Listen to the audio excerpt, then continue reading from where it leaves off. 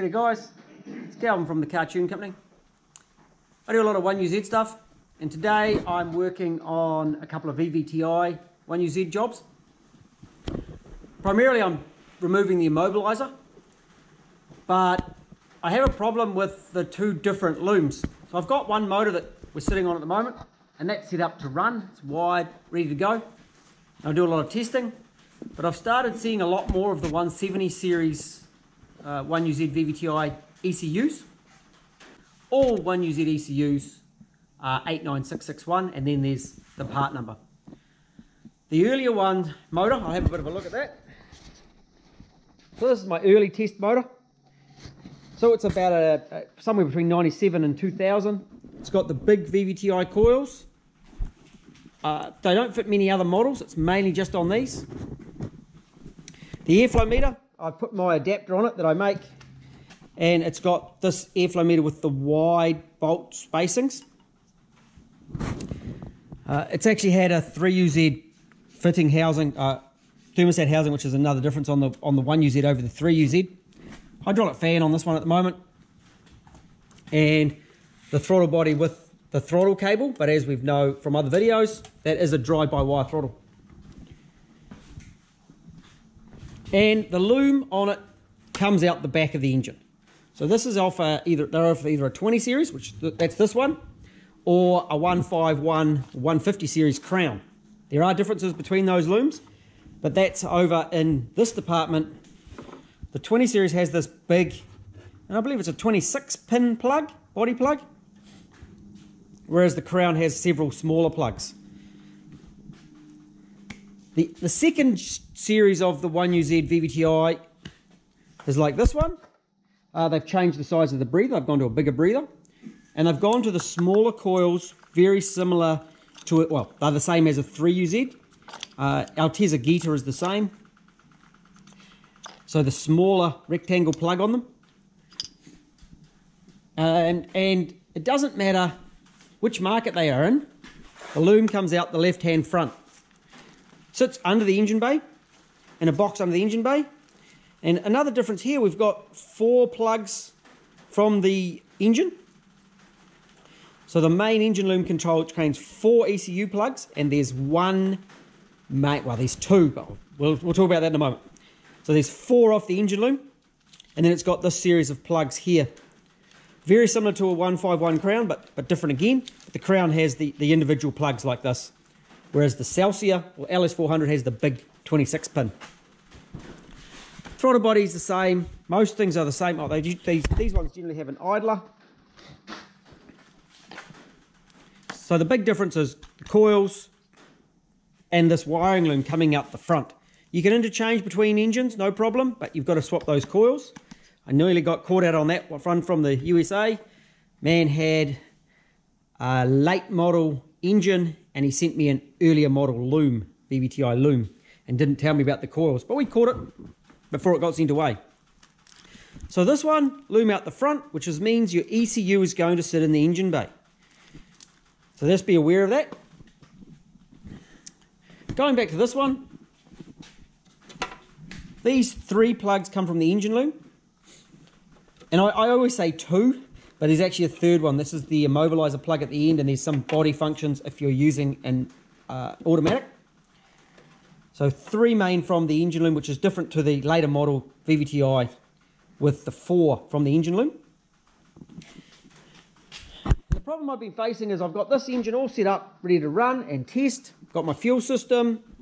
You'll see there's only one line. It's a returnless system, but only one fuel line going into the engine. And you don't want to go changing that, because that's the way the engine's set up to run. The ECU has been calibrated to run returnless. So guys that go put a fuel pressure regulator on it that changes the pressure differential across the ejector, they're never going to run quite as good as they do with the proper fuel pressure setup and the returnless setup. But the big problem I'm having is when I go to test the later model ECU, like this one. This one's out of the USA. It's getting a plug and play loom with some fuses. So I've made up this test loom.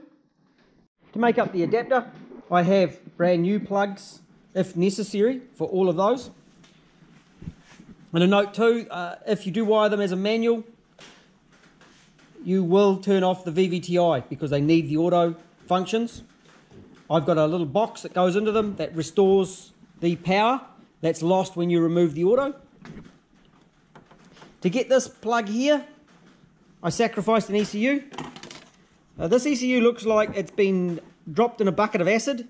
There's like a white film all over it, and I just couldn't get it to work. So I wasn't going to take the risk. It was an overseas one. I scrapped it. However, I did carefully remove the header plug with the appropriate delicate tool, and that allowed me to make up my adapter in here. That allows me to plug into this loom, run that ECU, run my test relays and fuses on the bench, and fire up the engine and check it goes. The later ECU runs a different airflow meter. It runs this one, which is the small cartridge one. So we swapped that over. I've chopped into the test loom, put an extra plug on so I can change airflow meters.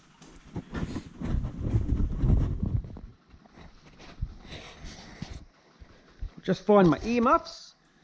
Do you know where I put my earmuffs? Yep, I got them. I just have to ask you when I normally find them. Thanks.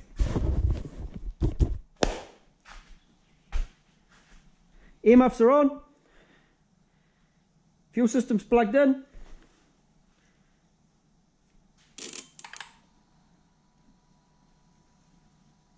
Power it up and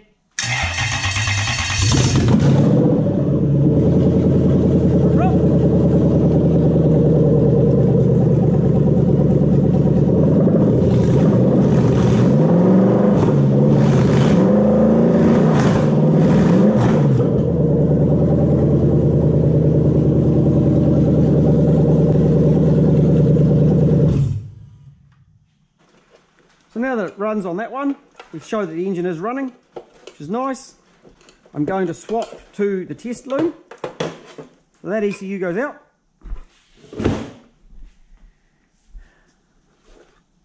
This one comes in. I have got a little bit more work to do on this loom yet. You'll see I've made it all pink. There's always guys trying to copy my work. I haven't actually finished it for a reason. And it's going to be pretty hard to copy when it's all pink.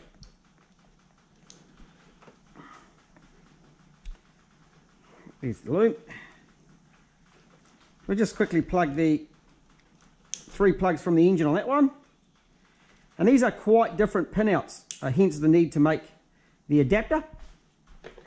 Here's my immobilizer box. The light starts flashing. That's good. We're going to swap the airflow meter.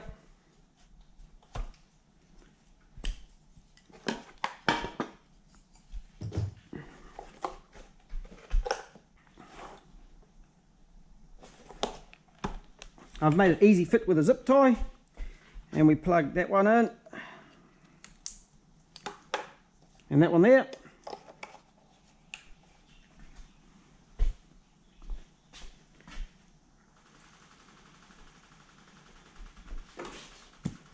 So a moment ago it was running on it was actually a 151 Crown ECU. It's the same pinout as a 20 series Celsior, and now we'll make it run on a 171 Crown.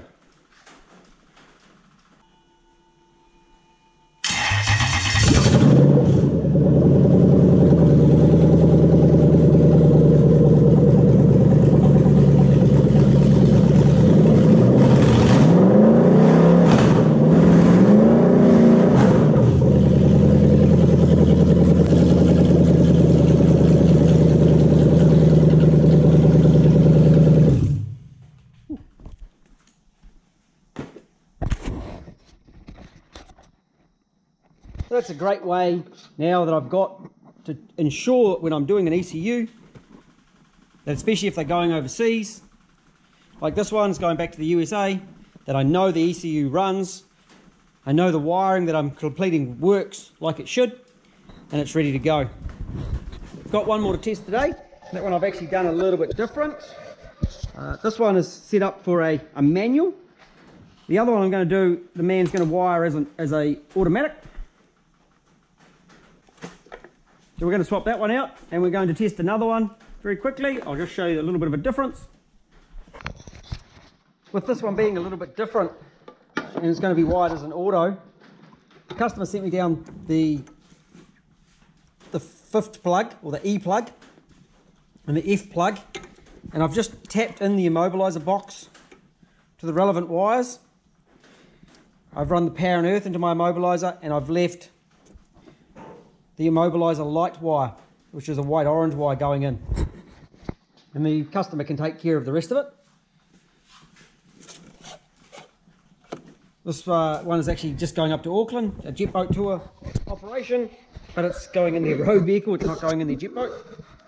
They do have a jet boat with an early UZ, so we're going to power that up, and that light's going to go out, which it does. It's perfect. And then I'll put my earmuffs on and we'll start it up again.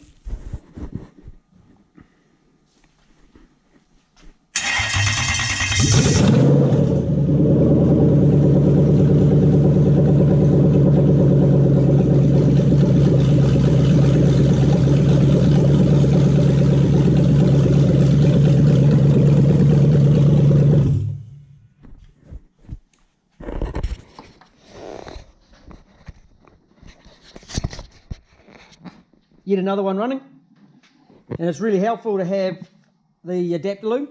I did have a little issue. I'm yet to finish it off. There's a couple of modifications I want to make in there, and I did have a problem with the pink wire, which was helpfully suggested by my co-worker.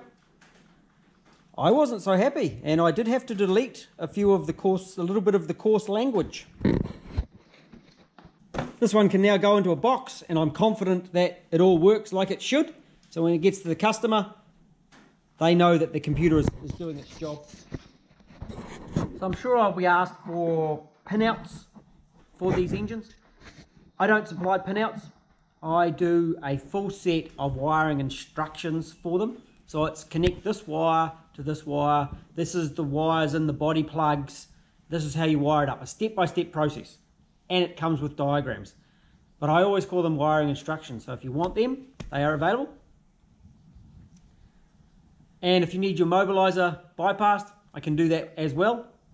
And now test all of them on a running engine, because I've got my test engine set up. So if that's helpful, and we'll talk to you again another day. Catch you later.